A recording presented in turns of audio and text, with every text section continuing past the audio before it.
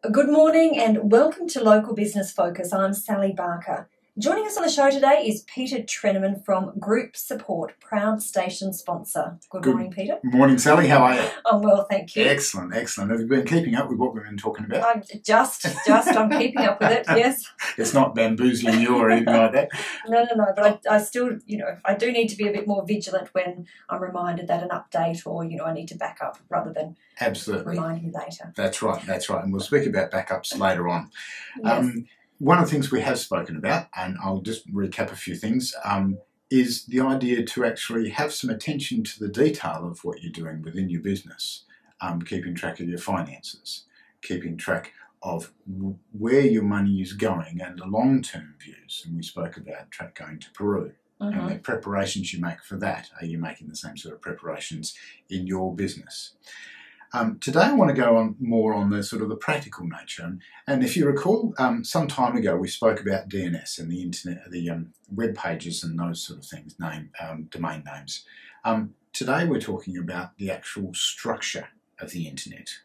Okay, now if you've been on hold to one of the local ISPs, the internet service providers, one of their recordings on the on hold music used to be about how the internet came into being from the military in the US wanting to communicate with each other and expanding slowly to include civilians. Okay, those civilians then contaminated basically the network, and the military said, well, we're not going to play our games with the civilians in place, so they withdrew and created their own. So there are currently two internets.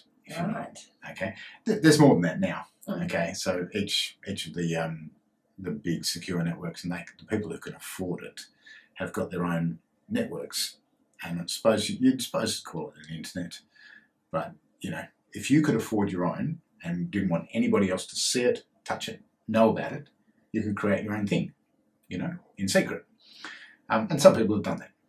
Okay? I'm sitting here thinking, why would I want to do That's that? Right. Why? No. And for the normal person, nobody wants to. It's too hard, and there's too much fun to be had and too much business to be made on the internet itself. There's a lot of dark side of the internet, and part of that is the ability of people to go on the internet anonymously.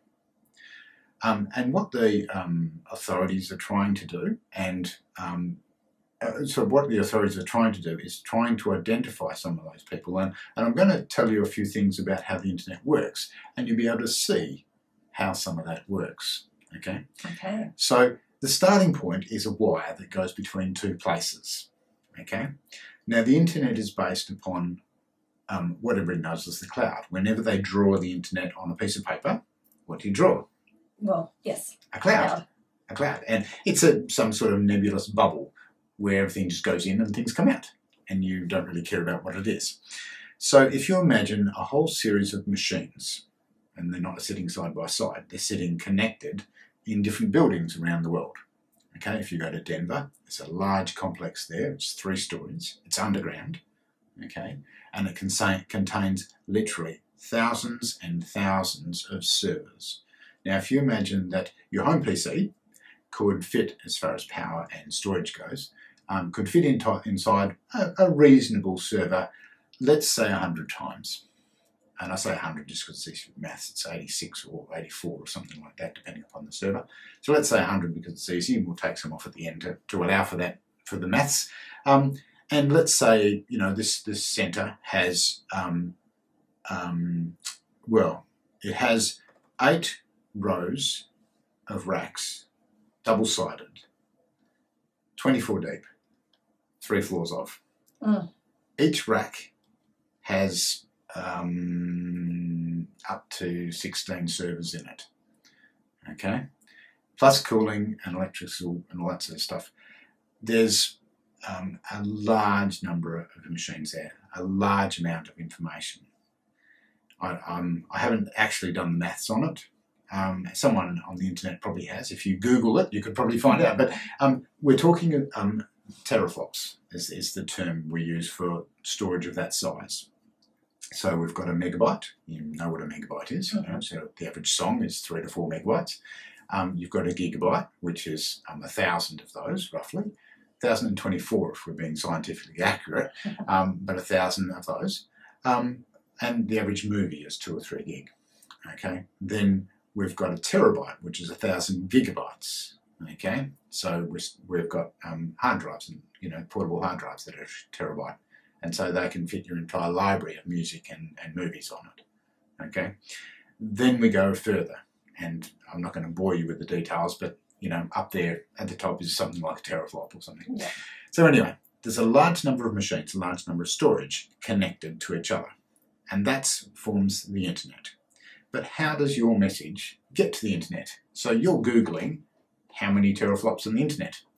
Okay, so your message goes out the back of your machine into a little cable. And what happens is the message is actually split up into what's called packets.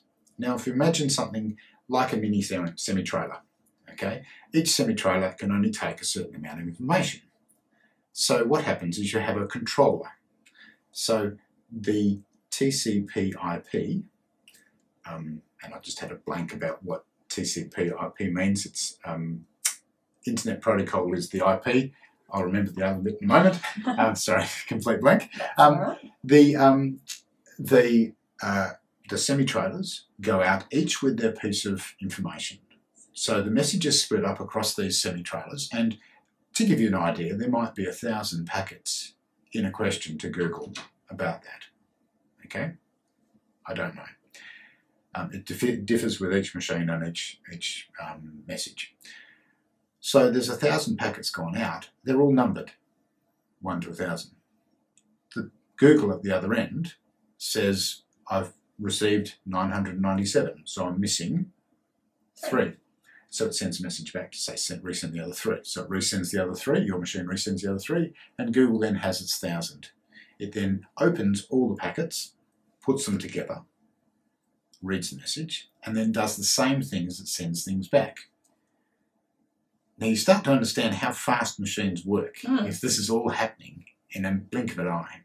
So you start getting some real power when you understand that changing the size of a semi-trailer means you've got, instead of 1,000 packets, you've got 400 packets. Okay? So you've got you reduce the number if you increase the size of your packet. And the packet size is measured and calibrated by an acronym which says MTU, which is Maximum Transmissible Unit. Okay? It's the amount of information, okay, that can go on the internet in a packet out of your machine. There's realistically small and large packets for different reasons. Okay, and there's thousands of these packets going backwards and forwards. And so the idea is, where do they go? How do they know where to go, where they get to? So as they go out of your computer, they're labelled with a number, and they're labelled with the number of the destination. Okay, they're also labelled with other destinations, which is the first port of call. So you're going to Albany from here. You might have to go to Fremantle first, and then Albany, if you understand what I'm saying. Yes. So your packet on the front will have your number 3 of 1,000, Fremantle and Albany, being the route you're taking and your number. Okay, so it's all labelled. Okay, and we'll talk about how to encrypt all that later on.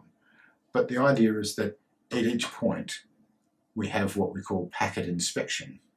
And what happens is that the routers around the world and the switches around the world look at these packets and say, you're going to this place. Okay, so the security comes in when you hide things in the packets and when you give false addresses. So you say, right, I actually want to go to Kalgoorlie, but I'm going to put Fremantle Kalgoorlie or Fremantle Albany. When I get just out of Fremantle, I'll change it. I'll change it to Kalgoorlie. It's all very complicated, and I'm not going to bore you with all those sort of details. I could, and I can see your eyes glaze over a moment. But getting the message across is what I'm trying to do. The idea that the structure of the internet is actually physically sending information down the line in a box, in a packet. When you're using Wi-Fi, and now you understand what's going on. When you use Wi-Fi, all those just go over the airwaves, okay? So it's a lot easier to capture one of those packets and read it. It's also a lot easier to lose them. One of the reasons Wi-Fi will never be as quick as cable is because your loss factor. Okay? Okay. Because you're not actually putting a current, a small current or a message down a wire that only has one place to go, which is the end of the wire. Do you know what I'm saying? Yes. You're pushing it out into the ether, into the air. So it could go in 360 degrees. Okay? Well, it's 360 by 360, isn't it? If you imagine a ball, it's not a frisbee, it's a ball. Yeah. We're talking about real world here. So there's a lot of things that we can do to make things easier, faster, quicker. Okay, but general rules, don't do anything you wouldn't do in the safety of your own home with the door closed on anything that's mobile. Don't do your banking on your mobile. Okay, it's still, your phone is still your most insecure device. Right. Okay, so I mean, you can do your banking on your laptop. Okay, but try not to do it in a public Wi-Fi area, because there's lots of people who have the ability out there to actually read packets. And if they can program machines to read packets and put them together to get the message, then do you think they can make a machine to pretend to be the machine you're sending it to? Mm-hmm. Yes. So it's realistic. It's a bit like breaking in, but it's not. It's more like sending a message to your friend. Someone's intercepting. That's right, intercepting a ball. That's right. So and you may have actually never know. They may actually be intercepting the ball and then keep passing it. So you never actually understand that it's not got to your destination. Mm-hmm. Okay, so that's the way the internet works, and there's a few errors and omissions there. So apologies to those people who are technically super accurate and want me to sort of retract things or say things where it's actually specifically accurate. It's the concept that I'm trying to get across. So is this where people can get your passwords? Yes. Mm-hmm. Okay. So that's why quite often when you're transmitting passwords across Wi-Fi, okay, or across networks which are in public access, okay, you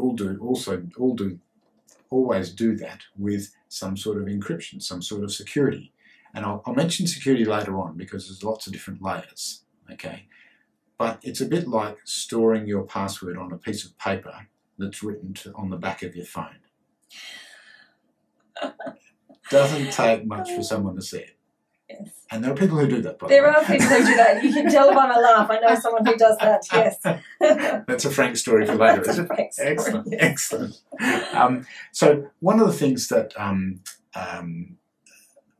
one of the things in the internet as the things called ports and firewalls. Okay. Now, if you imagine a box of pigeonholes, and each of the pigeonholes has a number.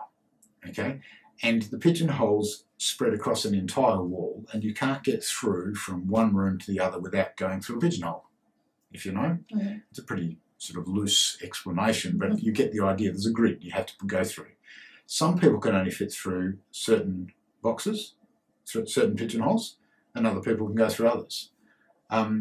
You can't go through both because you're a packet. It's a physical thing. Okay, you actually have to go through the firewall. So the idea is you block the firewall for everything except what you want to allow. Okay? Yeah. And that's what a firewall does. It stops the packets travelling. It's a wall. It's literally a wall they can't traverse. They can't pass through.